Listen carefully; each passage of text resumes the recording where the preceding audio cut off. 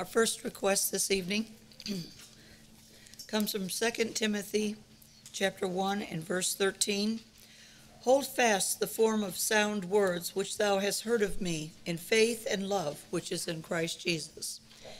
We're asking the Lord that we would hold fast the sound words we heard preached at the Refreshing Waters Renewal. Amen. It's always good to hear these things, but we don't want to be as one who sees himself in a glass and then turns away and forgets what manner of man he is. Yes. We don't want to let these words of salvation slip from us Amen. through neglect or inattention.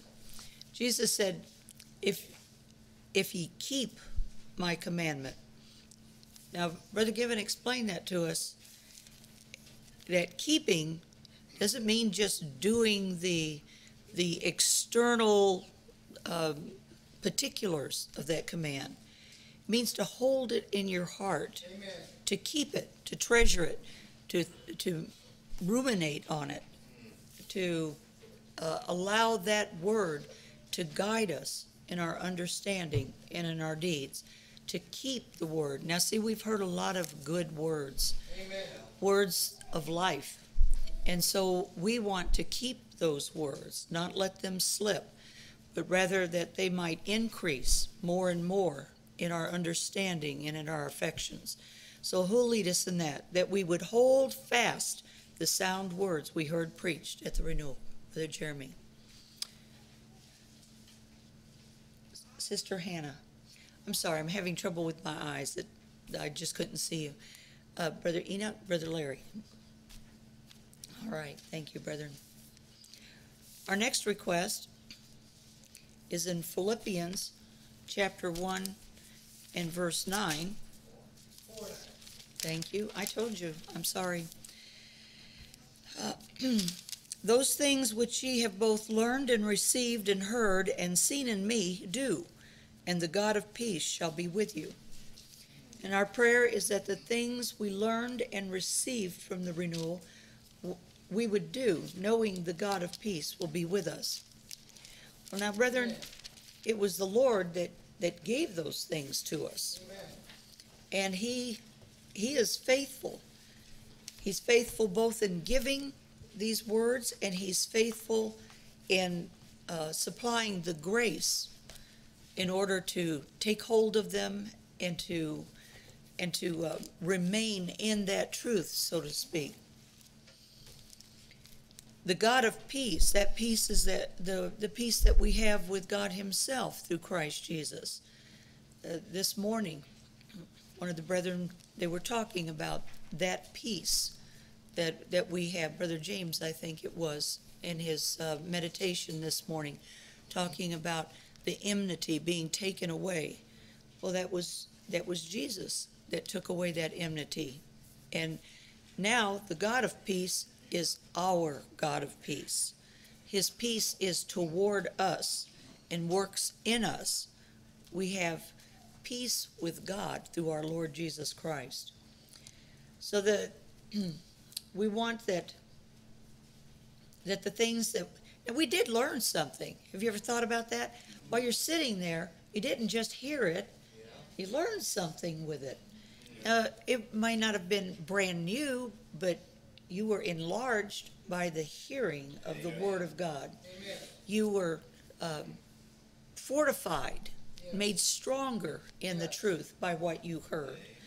So we learned, and so we want to not be forgetful hearers, but that these lessons would remain with us, that God had given to us, and that this will increase our peace with God, because they conform us more to the image of his Son.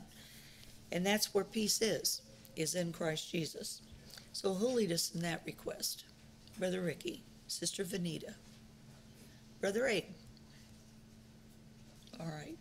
And then finally, brethren, Colossians chapter 1 and verse 23 says, if ye continue in the faith, grounded and settled, and be not moved away from the hope of the gospel which ye have heard, and which was preached to every creature which is under heaven, whereof I, Paul, am made a minister.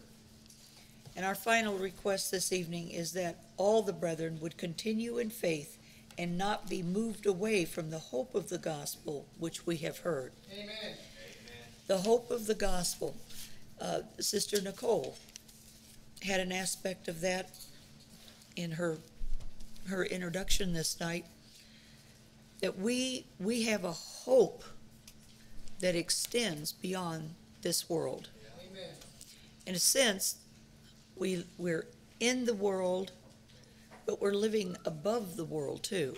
In the world, but not of the world. We can, if you can allow this, we can look down on our circumstances from a heavenly perspective. We can see them in a better light, and see them for what they really are, instead of what they might appear to be. When David went out to Goliath, he saw an uncircumcised Philistine that was defying the armies of God and reproaching the God of Israel. What the others saw was a giant. Yeah. Well, they were both true. I mean, we have circumstances of life, but they're not the giants that they can be to us if we look at them just from the earth perspective. We can see them in light of what God is doing instead of just what's happening to us.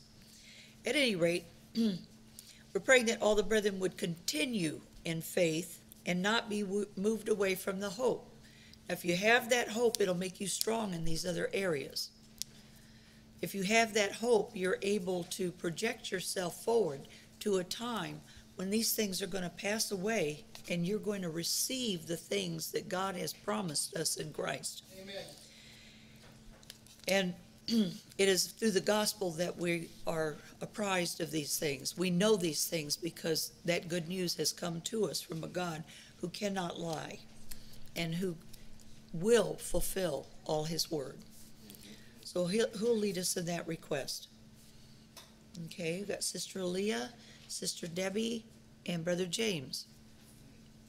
All right, Sister Rachel and Brother Aaron. All right, thank you so much, brethren. Sister Sarah's going to come up and read the sermon text for Brother Tony that'll be bringing the message this evening. And Sister Emily, would you remember Brother Tony as he comes up? Thank you so much. Dear gracious